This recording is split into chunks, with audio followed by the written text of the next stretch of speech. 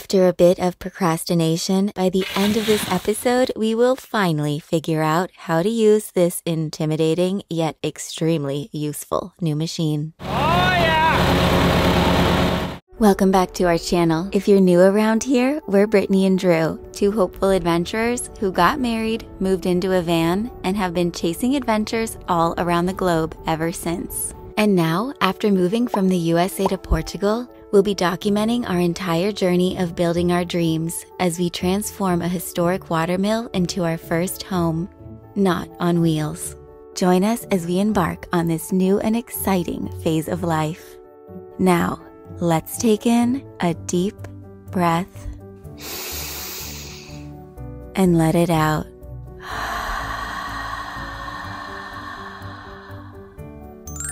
Let the adventure begin.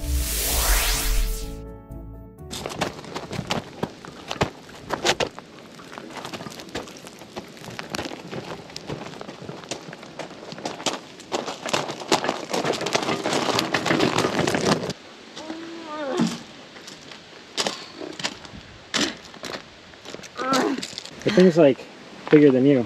A little bit taller. So just as we got ready to hook everything up and use the mulcher, our neighbors showed up and I put the mulcher away. I guess they'll have to wait for another day. But for now, we're just doing a little work on the river down low, clearing up some of the rocks, pulling some of the plants. I should say Brittany's actually doing most of the work.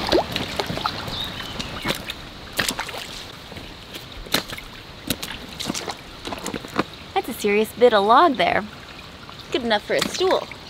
So one project Drew and I just cannot seem to get ourselves to start is figuring out how to work the mulcher.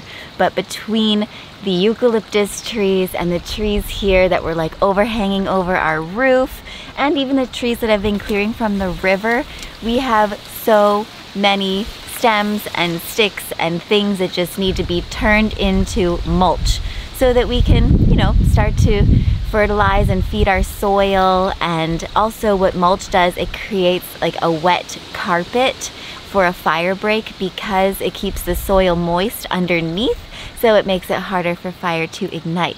So mulch is very important in our plans here to help fireproof our property, but we've never used a mulcher or a tritudor, and we just keep finding other little side projects to distract ourselves with.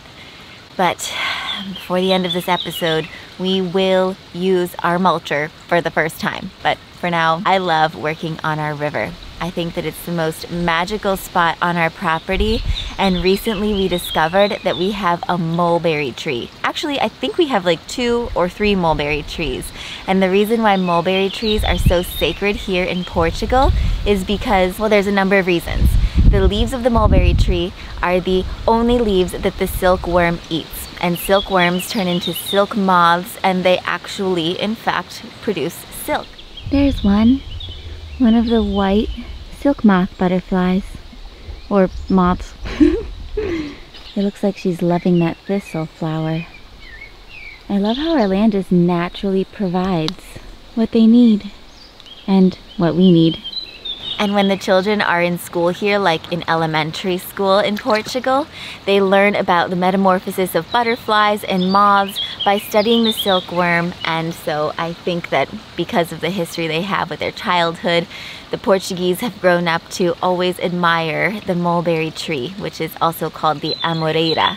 And our neighbor, the orange grove neighbor here, his wife, when she found out that we had mulberry trees, she goes, "Oh, you cannot cut those. Very special." They're also a great fire break because they're full of water, and their fruits are absolutely delicious.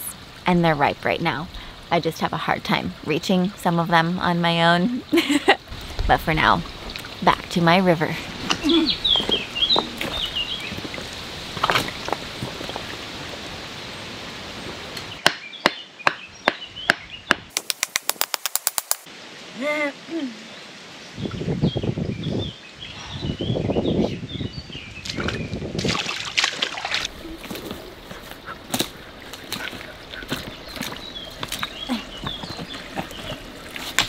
Trying to fortify this wall here because as I've been pulling back some of the vines, I can see that it could use some help.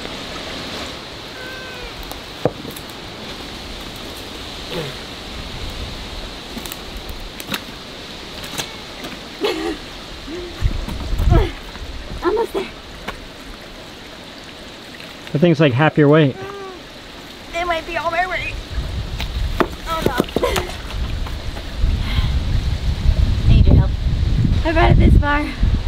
All right, I can put down the camera and give you a hand. I'm really proud of her. Look at this. So magical. Like little berry wands. Do you guys know what these are? I have no clue. With my luck, it's probably poison hemlock seeds. I have ripped all those out again, and we are going to try our best to make sure that those don't sprout here, because that was pretty crazy. But curious, yeah, what are these? Boop. I'd say it's looking pretty good. Look at that. The plan is to fortify basically the whole right side of the river. But I'm ready to call it a day. Gotta make sure I don't use up all my energy, so I still got the strength to work that mulching machine tomorrow.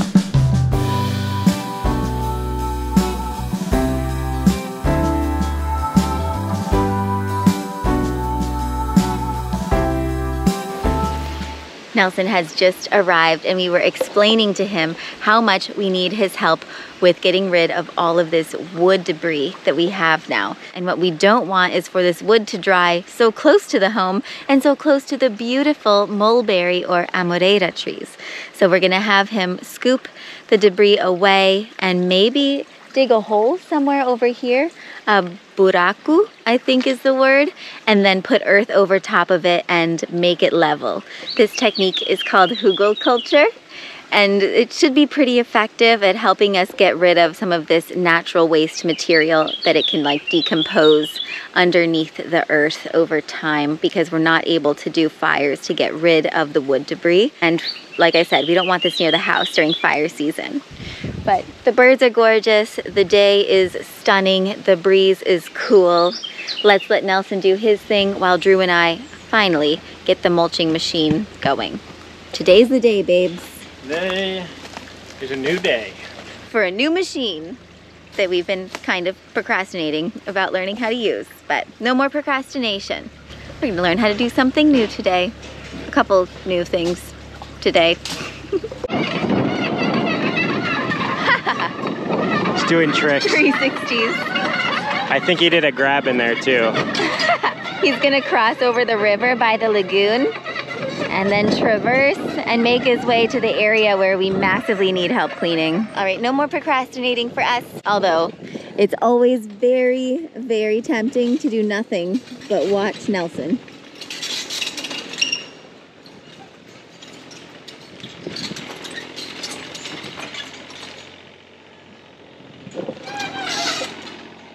All right, we can watch and see how he crosses the lagoon.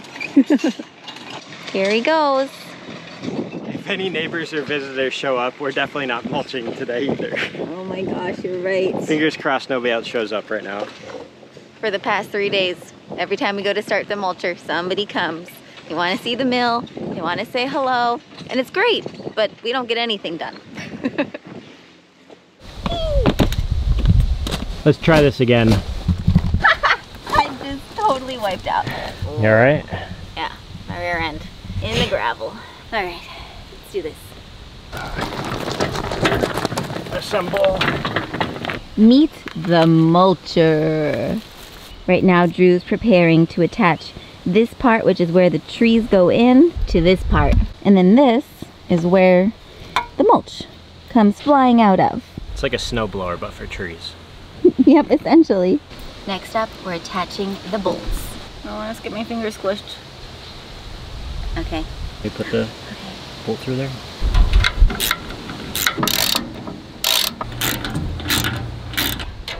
The final bolt. Clipping the safety on together. Check, check. Meet the newest member of our family. We have lots of things in store for this guy. I'm hoping it's easy to use and easy to move, because we do need to relocate this like all the way down there, and it's real heavy. So we'll see. At least we got started. We put it together. We made progress. I can confirm it's actually a lot easier to move when this whole part is attached, because you simply just push down And it rolls. Like a wheel. Like it's going. Grab it. Ah. Just kidding. Oh. Also though, this here is the safety. So like, or this bar. That bar. If you press your hips against the bar, it will turn off the tritudor, the mulching action, so that no fingers get lost in the process. If you look beyond these rubber flaps, there's some really nasty blades. You can kind of see down in there. They're beyond the metal protector too, which is good to see. Lots of safety measures in place. The one downside though, if you do push the safety, everything stops, the wood jams in there, and you have to take it all apart in order to start using it again. Yeah, we're just gonna be safe from the get-go so we don't have to use the safety. How about that? Yeah, don't put your fingers in there. No bueno. Don't put children in there, and don't smoke. Nope. But gloves, glasses, earmuffs. We got all those? We only have one set of earmuffs.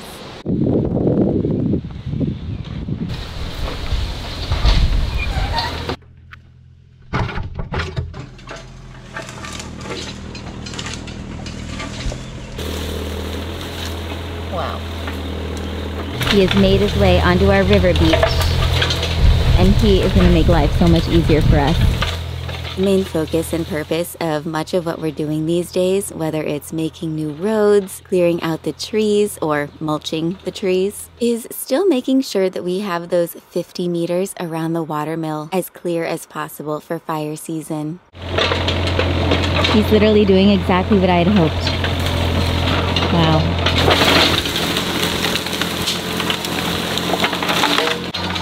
Look at the size of this hole down here.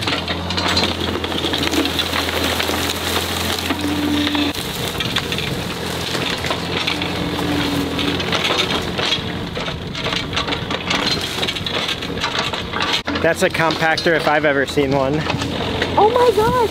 I just noticed he took out the huge eucalyptus tree. He took it totally out. Oh my goodness! Yay, that was the closest one to the house. I'm so happy to see that one gone. This is amazing.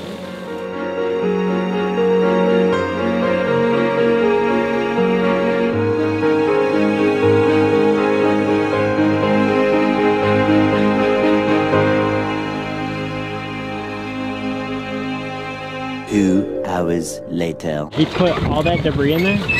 That was exactly what I was hoping for. I have to say, working with Nelson is a joy. He is a godsend to us. We wouldn't be able to be where we're at already with this property. Our minds wouldn't be at ease as much as they are. And somehow, even though we don't speak the same language, working together is just like a breeze. We were both saying we could do this by hand, but time is so valuable, and the amount of wear and tear it would take on our bodies to clear this out. Yeah, Having literally. this is everything. And the amount of thorns in there, it would literally be tearing at our bodies. We already got enough other projects to concentrate on. Like the mulcher? Like the mulcher. Let's get to it. Ha, here they are. What the heck? Someone's been snacking on our earmuffs. I think we found our culprit, but he wasn't the only one. These types of bandits rarely act alone. We're gonna start with tackling this pile because Nelson has been waiting to finish digging our water trench system here. So we gotta clear this for him in order for him to do his thing. I think that's what you want right there. That's better, but we're like gonna blow it on itself. This is a trial run. Okay. This specific mulcher will take up to 10 centimeters in diameter of a piece of wood, so a little under 4 inches, which is pretty sizable. They also told us that fresh branches, things that have been recently cut a lot better than really hard dried out wood. Kind of got a mixture in this pile. Some of this stuff's been sitting here for a couple months since we first got here and cleared out our road. Some of it's more freshly cut. Let's see what happens. You guys ready to start this? Oh boy.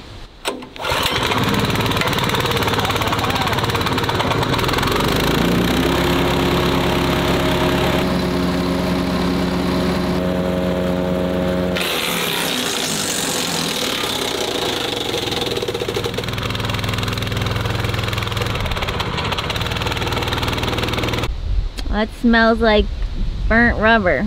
Shoot. What just happened? I don't know, it doesn't smell good. No, not at all. Wait. Did you just have to push it? Maybe we just had to push it more. I think so. I think? Huh. I just assumed it would suck the whole thing through. I think that's exactly what happened. Okay, well, let's try it again. Round 2.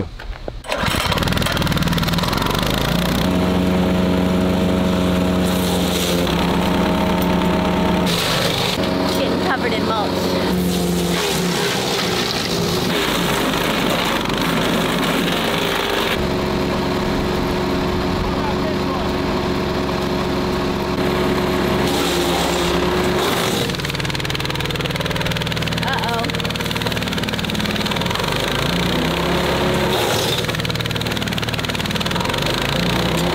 Well, now that we know how this bad boy works, we're gonna drive down, get the trailer, and then fill up the trailer with the mulch that we make up here, and then transport the mulch in the trailer down to the lower parts that we want the mulch on. Something like that. Tony, meet your new friend, the tritudor.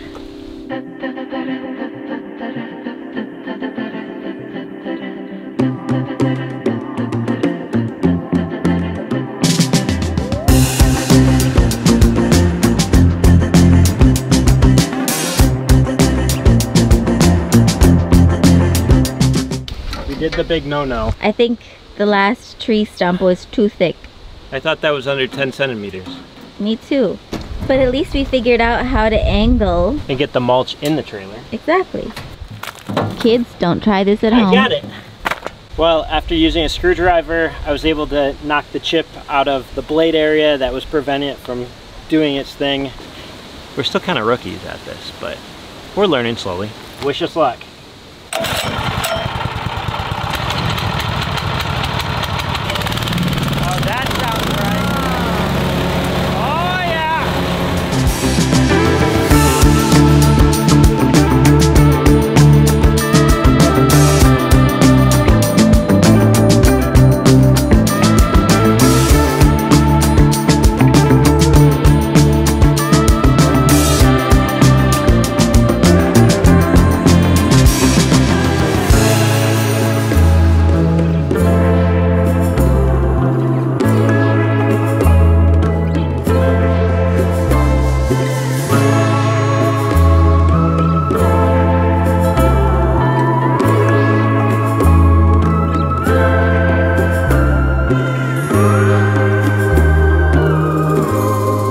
How's that for our first batch of mulch?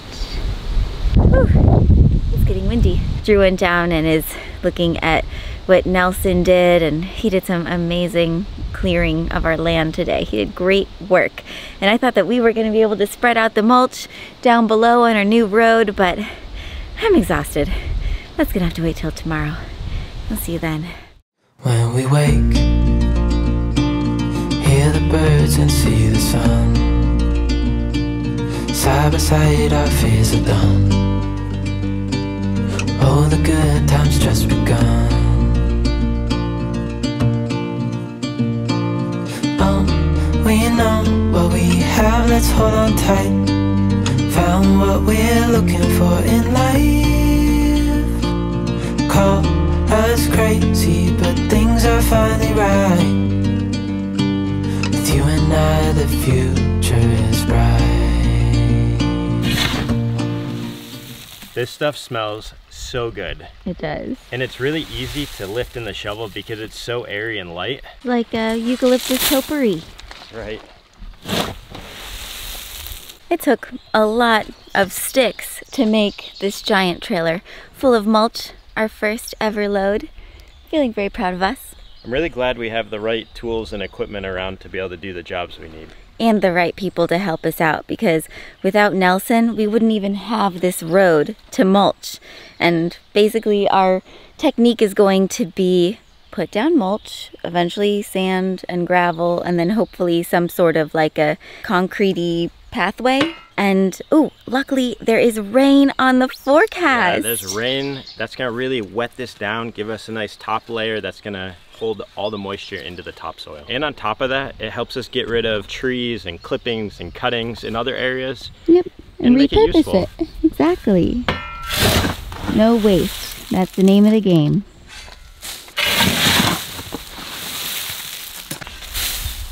It's truly crazy to think how much these bags of mulch or a trailer load would have cost us at the store. It's a good thing we can make our own. I wonder how many bags of mulch that is. Probably 20 bags. Usually they're $5 a bag. Be $100 worth of mulch, 100 euros worth of mulch. We got a lot more where that came from. There's a shovel waiting for you. I know. And all that tree debris wasn't the only thing that we would be cutting up and finding new uses for. Good morning. We're going to be going to the scrap metal yard to see if we can bring some of the giant pieces of metal that we've been able to unearth using the excavator and see if we can't get some money for them. Because why not? Why not use the past to help us build the future? So let's go. Let's see if Drew's been able to find a way to cut up all those big metal pieces. Because we got to transport them in our trailer all the way down to town. Had to grab the Jackery 1000 so I can power up the grinder. So right now we got to put a new light set on our trailer so we can use it down the road.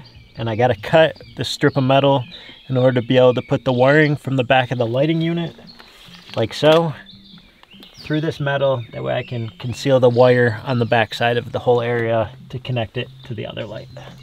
Let's do this. We have been loving our Jackery Explorer 1000. It's not too heavy. It's just the Goldilocks perfect size.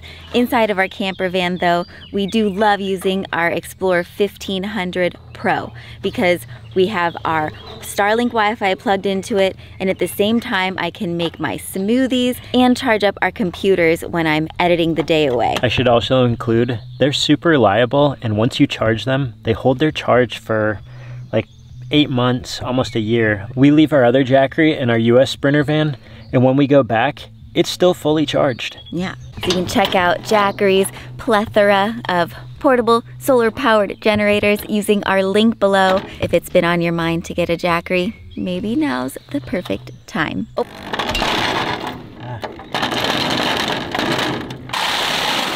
Oh, this project's taken way longer than anticipated because I didn't know here in Europe the way the trailer 7-pin connection works, that it could be flipped upside down and also inserted, because I had marked this as the right rear taillight, but when I put on the left blinker, it was once working, which really confused me wiring wise. But I've had to cut through the steel, drill a hole behind it. The person who owned this trailer before had bent the bar underneath, which made the bolt that holds this mount very difficult for me to put the bolts and the nuts on the bolts. Long story short. Should have just bought a brand new trailer, guys. Aww. No, not really. I like this trailer. See all this wire? We gotta get it hooked up underneath. I don't know if we're making it to the metal scrapyard today, because we still got all this to cut up and fit in there.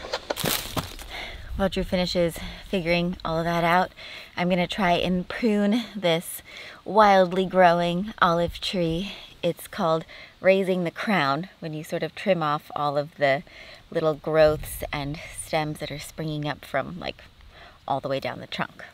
Never done this before, but I read that online.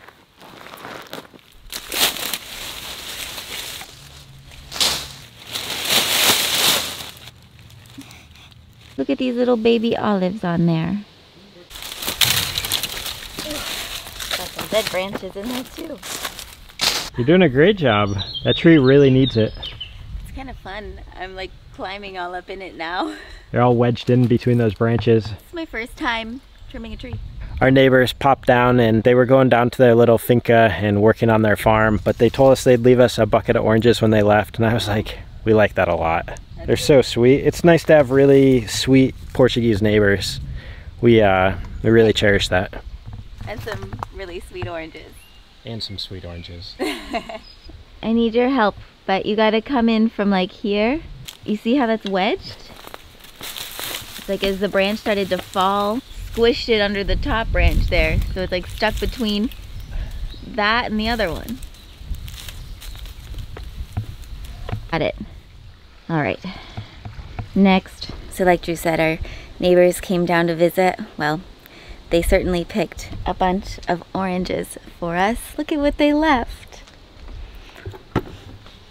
The sweetest, literally.